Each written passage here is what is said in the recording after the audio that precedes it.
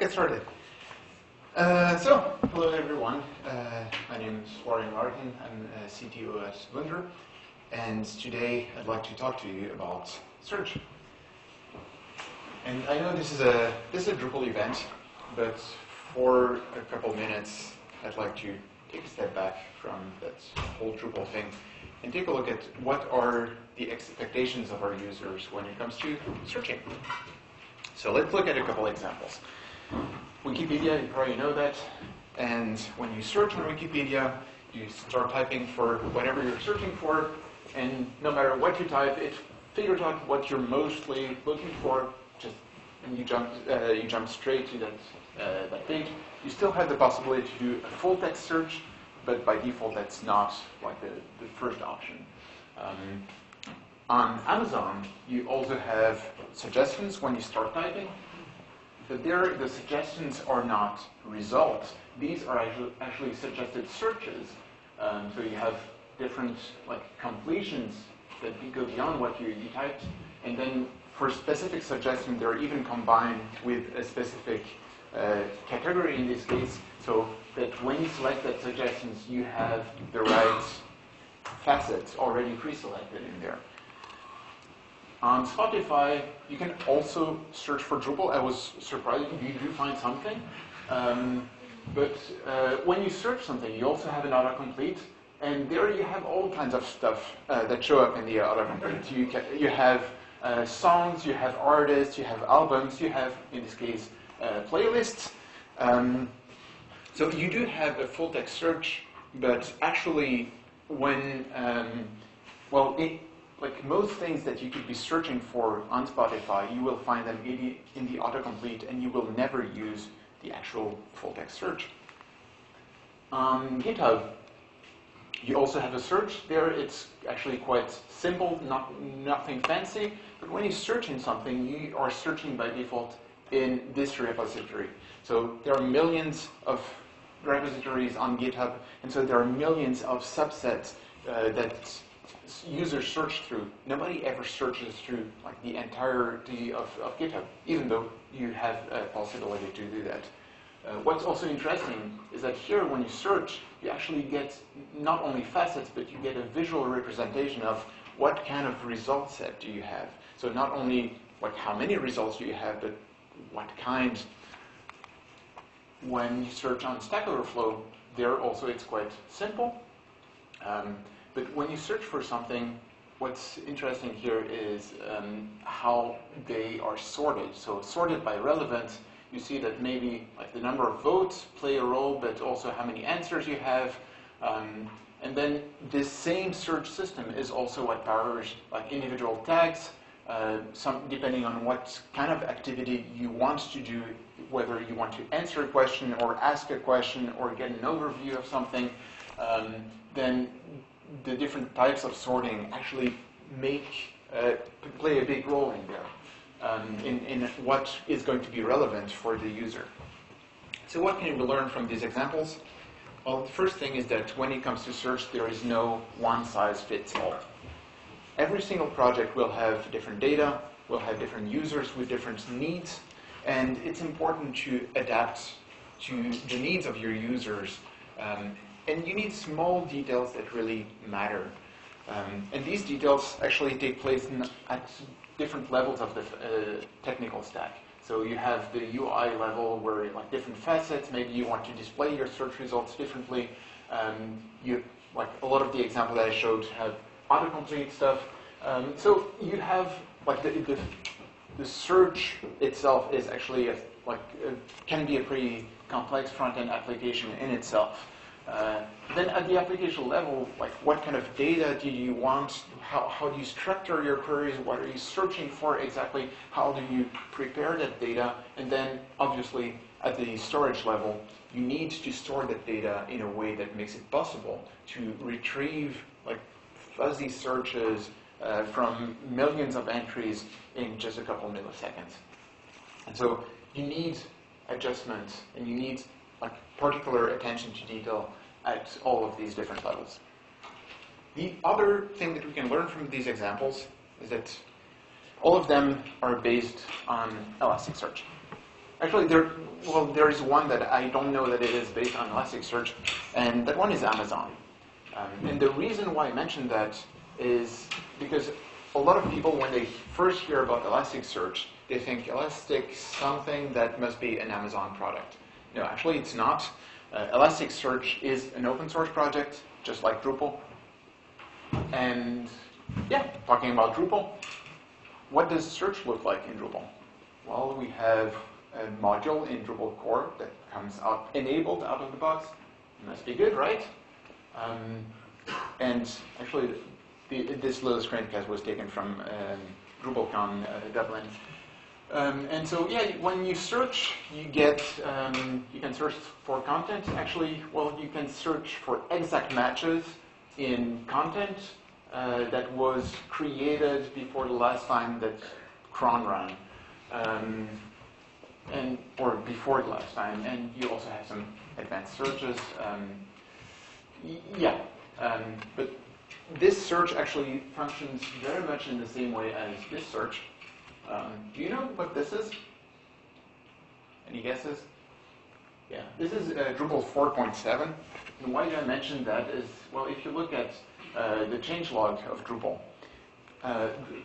the last time that anything relevant changed in the Drupal core system was actually in Drupal 4.7. It's stayed pretty much the same since then. Just to put that into context, these devices did not exist back then. And this website was still very cool. So if you care about search, don't use the core search, because the biggest risk you have is that users might actually try to use it. But the core search is not it's not the only option. So already quite a while ago, this guy, Robert Douglas, and a couple of other people tried to push the idea forward to use Apache Solr with Drupal. And there was a Drupal module of the same name that that integrated Apache Solr with Drupal. Here's like all the features that it provides from the official module page. But really, what were the main selling points? So the first one is that it's fast, because searching is something that's really difficult in terms of like algorithms, in terms of like scaling and performance. And so you need to have a dedicated system to be able to handle it well and to handle that in a way that scales. Second, Solr can do proper text analysis. So you can do stemming, you can do fuzzy searches, all the kind of things that make it possible to be tolerant towards your users, so that they don't they don't need to know exactly what words are in the thing that they're looking for. They can just type whatever they feel they're searching for, and we can be tolerant towards them. And then Solr does facets. And facets, it's not only the widget, but it's also this idea that you start with a very generic keyword search, and then you get an idea of what kind of results you have, and then you iteratively refine your search by specifying different facets. And what's great about this is that you're always refining within the existing result set. So you never end up with a situation where you choose something that will have no results. And that's a great, that's really a great UI concept. But somehow, as a community, we got stuck on this idea that facets are really the essence of a powerful search. And yeah, I mean, facets are great, don't get me wrong, but there's a lot more to just facets. And I think these first 2 points here, the performance and really the text analysis and the tolerance towards your users, they're much less visible, but they are much more important if you want to build search interfaces that actually just work. Of course, I need to mention Search API if I'm talking about search and Drupal. Search API, does anybody not know Search API? Okay. But yeah, in short, Search API does everything that Apache Solr does, but it provides a plugin system that lets you do that with other search backends, and it also integrates very nicely with standard site building tools like views. And we've built a lot of very cool stuff with Search API over the years. But personally, I had a couple issues with Search API. The first one is that it's an abstraction of Solr. So it's not an abstraction of a search system, and that's actually something that would be very difficult to do. It's an abstraction of the functionality provided by the Apache Solr module for Drupal. So it's actually quite restricted. It lets you plug in, like replace Solr with other systems, but that won't give you much more functionality. Second, everything is based on configuration. And I mean, that's great because it means that you can just log into your site and just create all your configuration, how you want things to be indexed. But at the same time, there are certain problems that are better addressed with code than with configuration. And personally, I think that search is one of those. And as a consequence of that, Search API implementations are difficult to customize. So it's okay to customize those if you can use the options that are available, but if you want to go beyond that, you need to hook into the Search API to then hook into the API of the underlying system. So you really need to learn two different APIs to do sometimes awkward maneuvers to actually do small adjustments that are in the end quite simple. But I'm not here to like, say bad things about Search API. I actually think that Search API does serve a very useful purpose in the Drupal ecosystem, but I'd like to talk about ElasticSearch.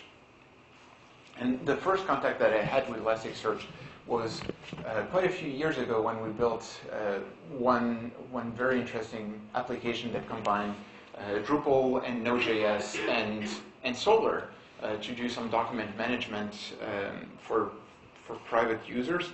And at some point we ran into like some really critical issues with Solr, and we decided to give Elasticsearch a try. And within something like a day of work, we were able to completely replace Solr with Elasticsearch. Everything worked a lot better. And we're like, hey, this is great. And you don't need to take my word for it. If you just look on the internet, who is using Elasticsearch, what people are saying about it, there's a pretty good consensus. Yeah, I mean, who is using Elasticsearch? Pretty much everyone. A lot of huge companies. Facebook is using Elasticsearch. Microsoft is using Elasticsearch. And who's using Solr? Well, Drupal people.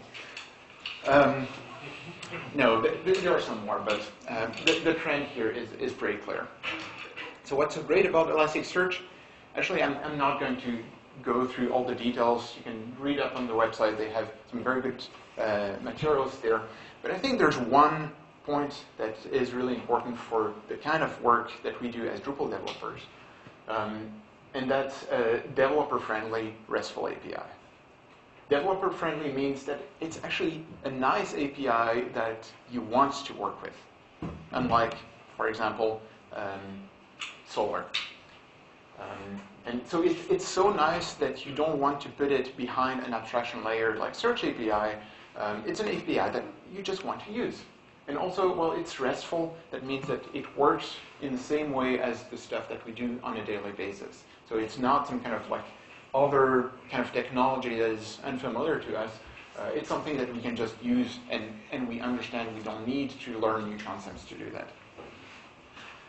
So we had this situation about 1.5 years ago where a customer came to us and they wanted an intranet. That was at the very early, like that was before the Drupal 8 release. We were just getting started with building Drupal 8's websites. But what the customer wanted, they wanted something that's simple. So a very simple intranet. But one of the main features that they wanted to have should have search. And that search also had to be simple. You just start typing anywhere on the site. But it also had to be powerful. It had to search through users, search through content, search through the company calendars that just comes from an external API. And at the time, Search API was not ready. There was an implementation of Elasticsearch for Search API. It also wasn't ready. And we decided to just create something simple. And this is what we created. This is some sample context. And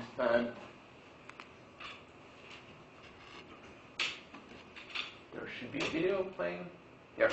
Okay, and so you start typing anywhere on the site, and you can search for users.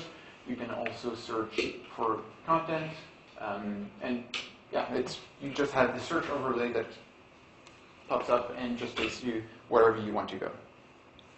So how can you build something like that, like a very minimal version of that? And actually, this is pretty close to the original implementation that we had. So first, you need to install ElasticSearch. How do you do that? You get it, you unzip it, you run it. That's not what you're going to do on a production environment. That's probably not what you're going to do on your proper local development environment. But if you just want to give it a try, it doesn't get really much faster than that. And actually, if you want to do that in production, you probably want to use just packages that are available or Docker images, depending on what your infrastructure is. So getting up and running is really easy. Then the second thing, we need to talk to ElasticSearch. It uses a REST API, but there's a very good library for it that you can use. You can install it just with Composer. So I guess everybody here is using Composer for your AAA projects, right? Yes, okay. And so you just do that, and yeah, you're ready to start indexing content. So your content, we assume it's going to be in nodes, which are entities. So the basic example on how to do that, we implement our good old hook entity update. We instantiate a client. Of course, you would put this in a dedicated service, dependency injection, and so on. This is just the most minimal code to get up and running. So we connect to our host, and then we call the index method. We specify that we want to put stuff in it, and an index called content, then in a type called article. The type is to an index more or less what a table is to a database in MySQL terms, like very rough analogy. We can optionally give it an ID so that we can later on just refer to that entry. And then for the body, well, we just pass it the entity as is. The good thing here is that, hey, look, we have content in our index. The bad thing is that what we have in our index is this monstrosity here. We have a node ID, which is an array of objects which have an attribute called value, and in that attribute we have a number as a string. So this is not exactly the kind of stuff that you want to be having, for example, in your JavaScript front-end application. This is also not the kind of things you want to have in your search index. So what we do, we use the serialization API, more specifically the normalizers, provided with Drupal core. And so when we have an entity save, we serialize the data and with a custom serializer, and we put that into Elasticsearch. The result is that we have something like that. We have a label. This is a string. User could be like an object with an ID and a name that's like deserialized in there. Images could be like a link directly to a specific image style. And what's great about Elasticsearch is that you can just send that, and it will take it and index it like that, and you can get it back out in the same format, something that's, for example, not possible with Solr. But sometimes you want to be more specific about the schema.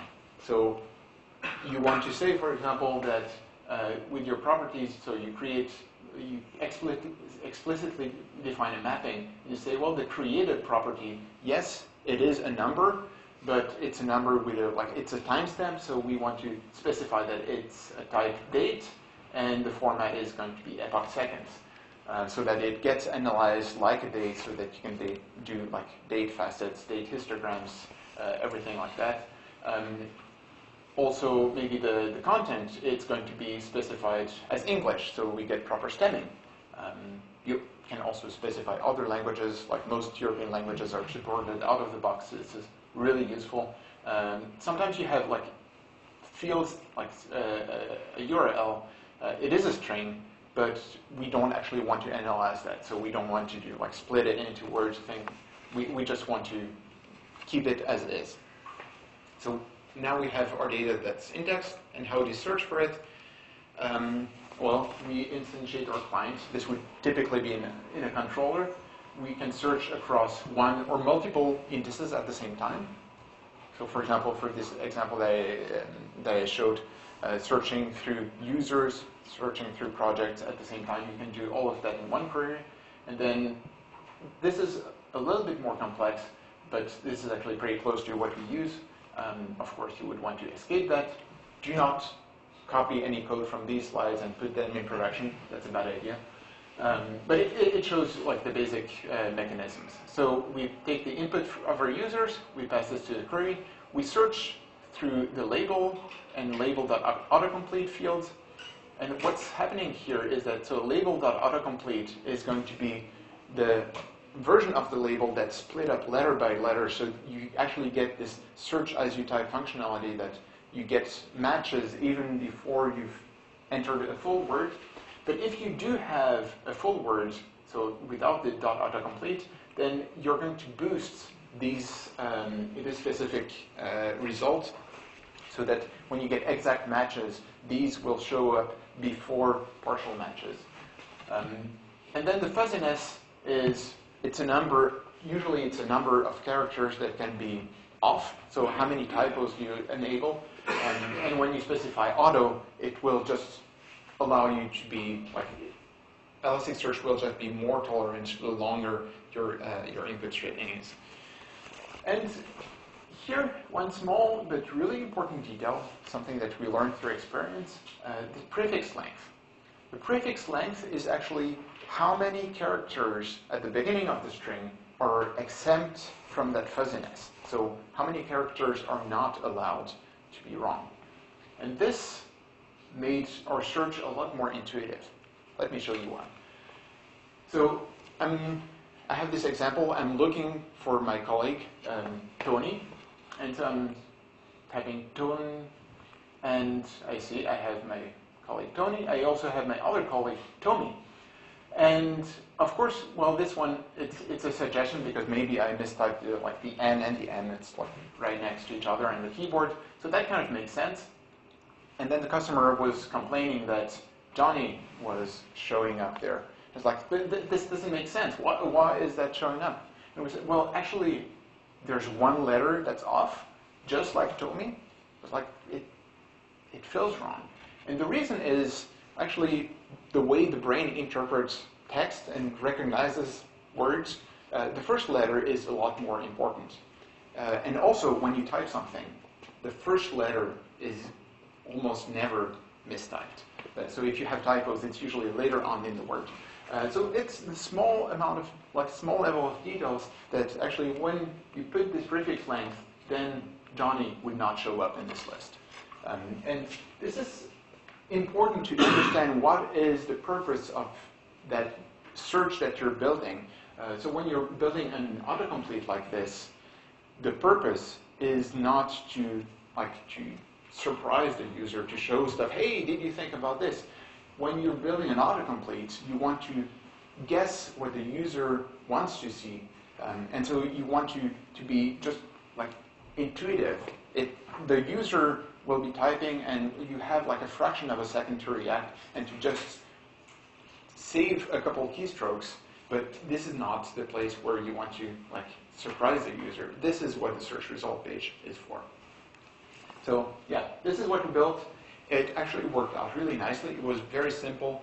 Customer was happy, and yeah, we were under budget. The team was happy. We decided, hey, this is actually working out really well. So let's use this for other projects. So here's another project that we built. This is a company that does paper and office products. And a typical use case, you buy like their print-at-home business cards from the store. Then you get a little code on the box that says, go to our website, search for this, and you will get the template.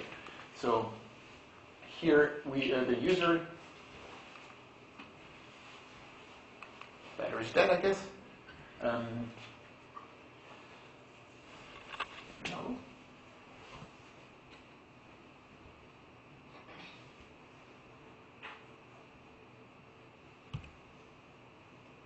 there. Okay, so you go to a website, you type your product code, and you get to the product.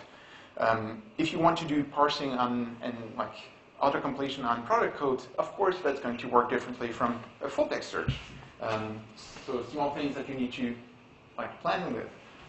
But also, some users come to the site not knowing about the product codes, and they're just looking for something, and we want to do the same thing, the same kind of thing that you have on Amazon, that you're looking for like business cards, and it gives you some suggestion for like what kind of business cards are you looking for.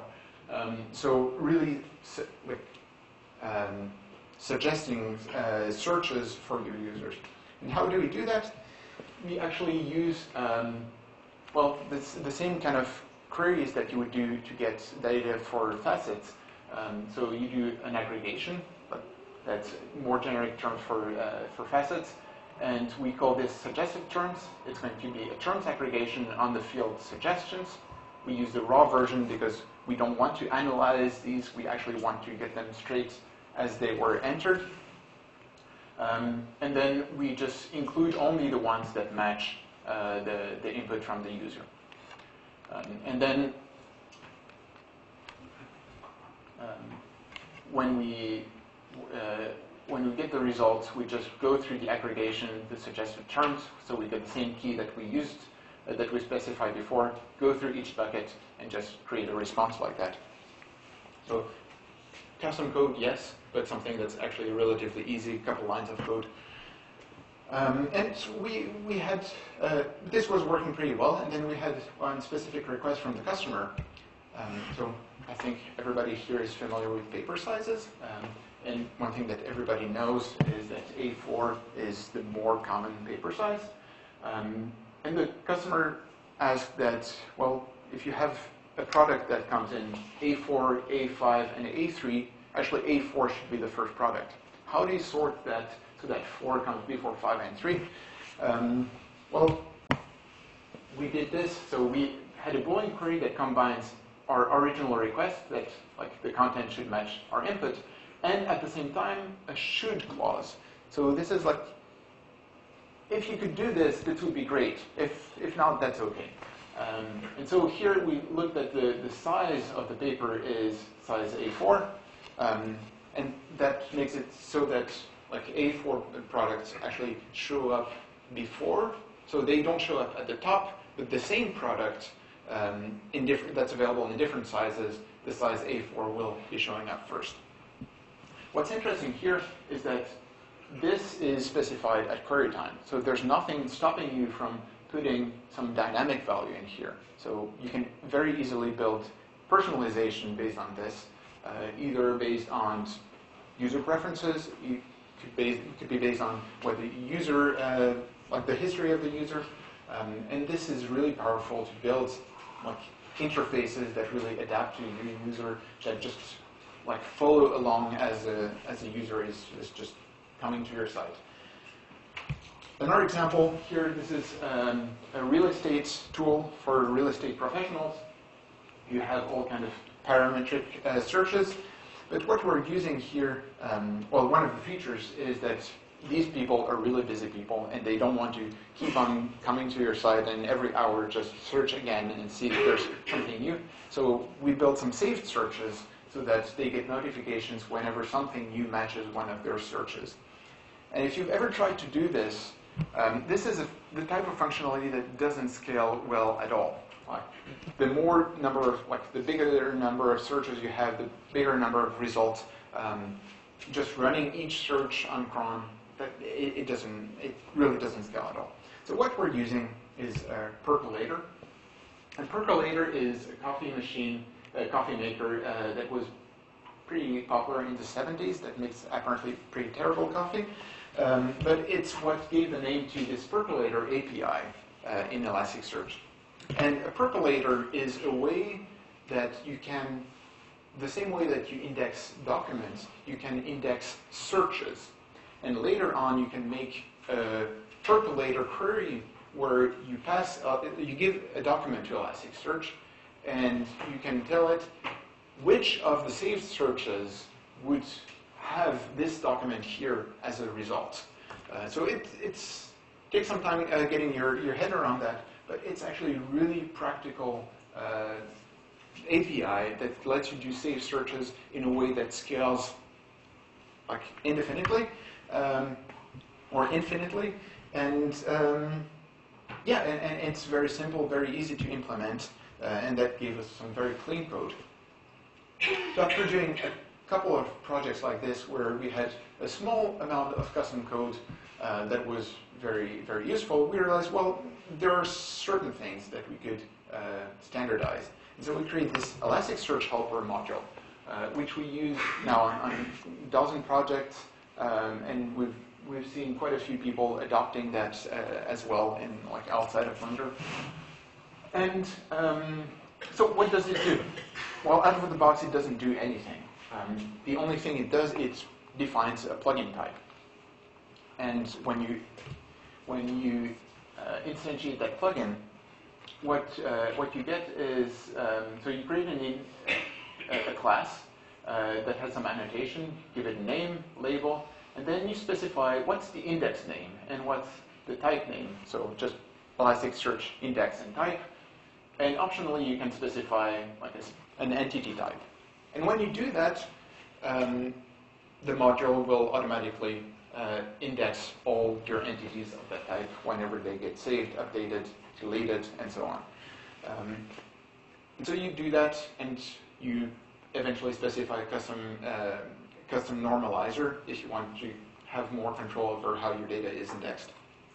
And it just works. And if you want to do something different, when you're indexing content, when you're like updating content, how you define your mappings, what you can do, since you're just extending that base class, you can just override any function. For example, if you want to do translation, you can say that instead of just calling the parent directly, you just go through each translation, and then you index each translation separately in a dedicated index. So you get the same structure across all of your translations, all your languages, but at the same time, for each language, you will have language-specific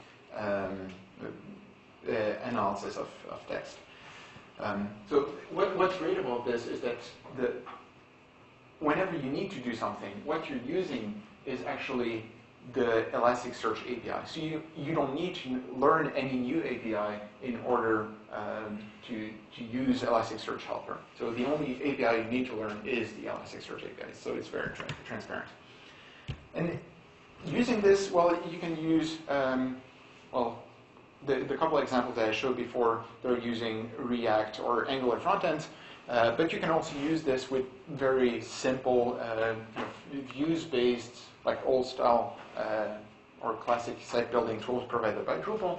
And this is a site we built for a Finnish customer.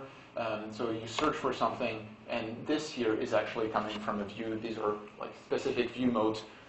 So really nothing very special that was created there. And so it works for complex use cases. It also works really well for simple use cases. And one thing that is important to notice here, and I think that this guy said it really well, search boxes are good for letting you find your results, but sometimes it's really important to get an overview. What kind of results do you have? And facets are a way to do that. Another example, and this is from a project that colleagues in Belgium did, searching for student housing. So when you display things on a map, it actually gives you an idea of what kind of result set do you have. Are all of these things in one place? How far apart are they spread?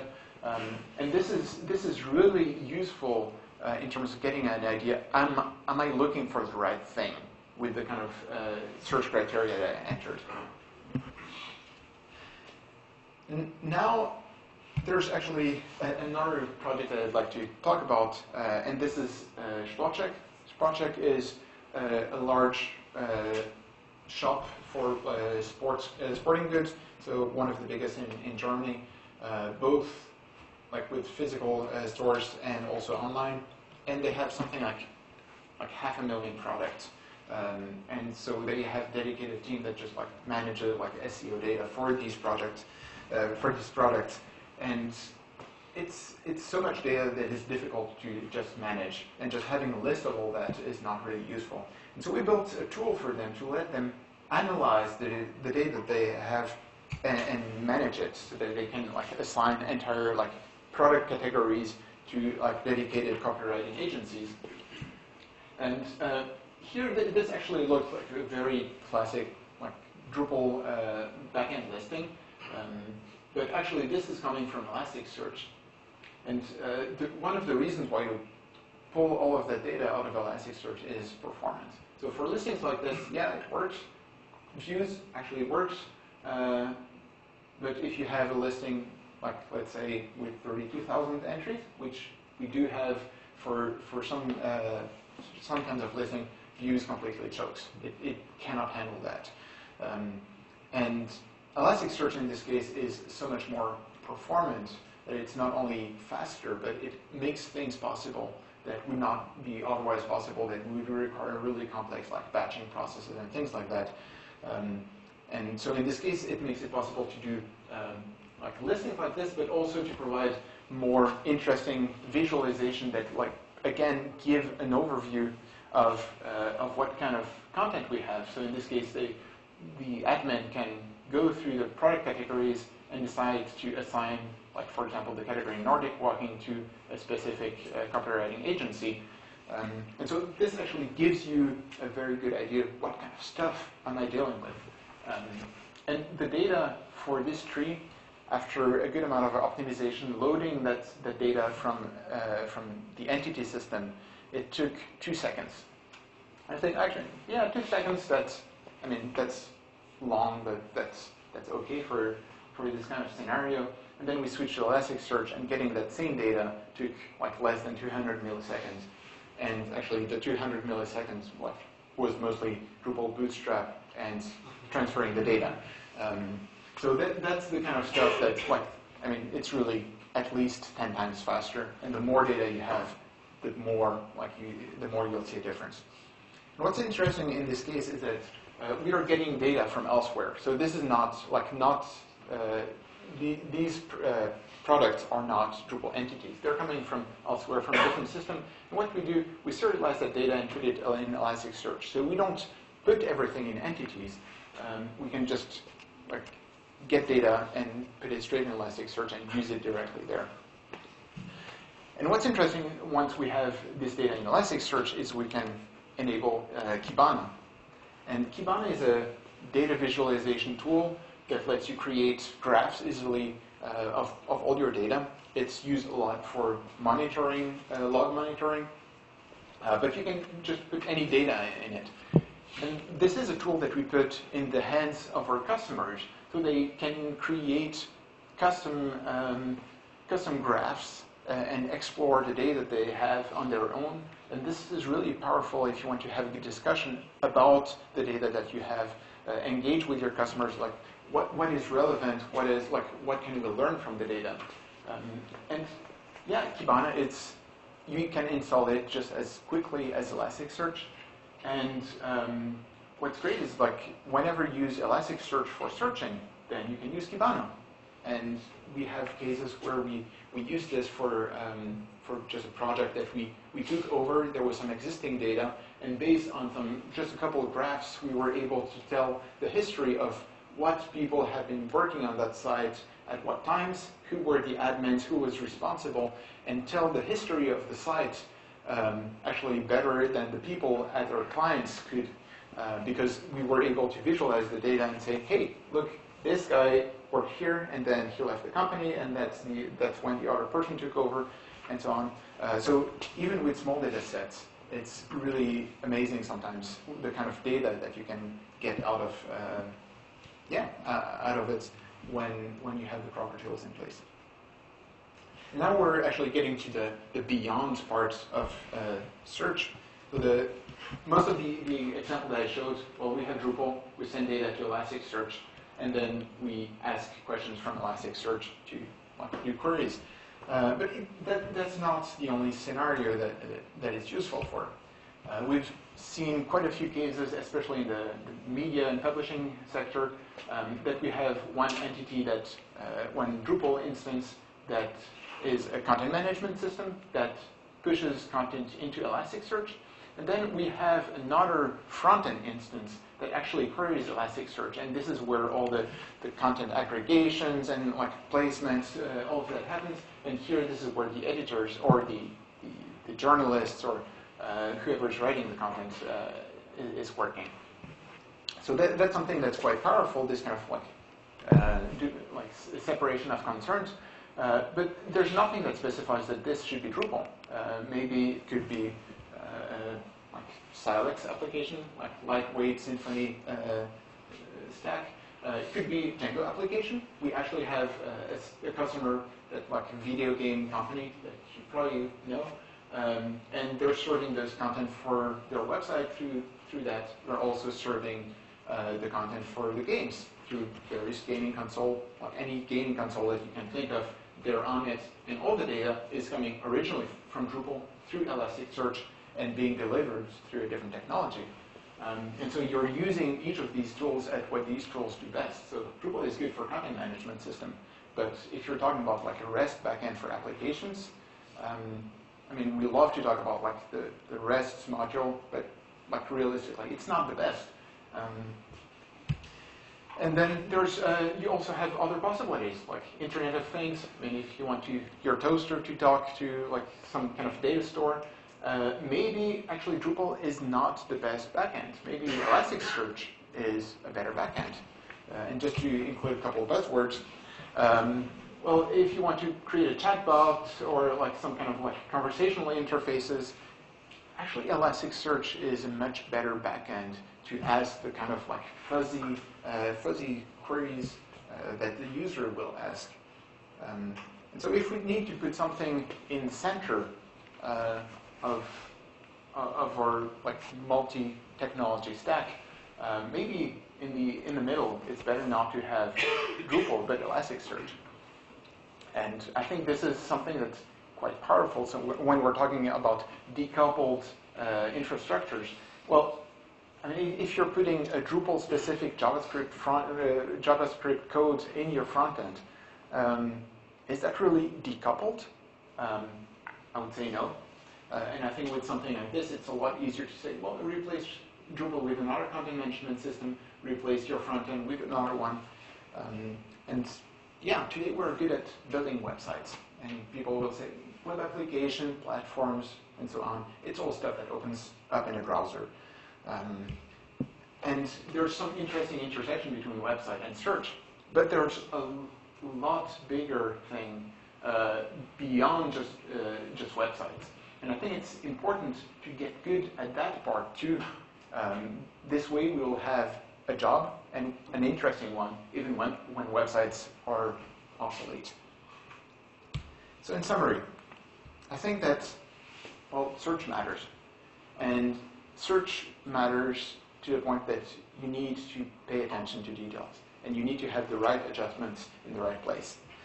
And that's what's going to make a difference between a search that your users like fall back to using when really needed, and a search that like your users will use without even noticing it. And Elasticsearch actually has a really expressive API that lets you easily create those adjustments that really make it possible to use to create these kind of experiences. And the difficulty here is not learning the API. That's actually really easy. The difficulty is learning the concepts, learning like how do you do that, and that's kind of it's a challenge because these are things that need to be really intuitive, but we need to understand how that exactly works. But one thing that is clear is that Elasticsearch is fun. And to me, this is really what motivates me to just come to different events and talk about Elasticsearch, because if I come home at the end of the day and I'm really happy about the technology that I'm working with, this is a whole new level of value. And I'd like to thank a lot of people that have worked with Elasticsearch, that have told me about their challenges, their use cases, their bugs, their bug fixes. And I hope that you also learned something today, that you will get a chance to play with Elasticsearch and to build cool stuff. And if you have anything that you built that is cool, definitely let me know. because I'm very excited to hear about it. So, any questions? Yes? Have you encountered any scenarios where another service that does searches, such as Google Places, that's Google Places thing brings some results back. You encountered any scenarios where ElasticSearch can sort of play with another search tool and do something more than the original thing for those? Not really, but one of the use cases that I could imagine is like you search through the results that you have, and then if you don't find anything, you actually fall back to using something that's wider. And we actually have a couple of cases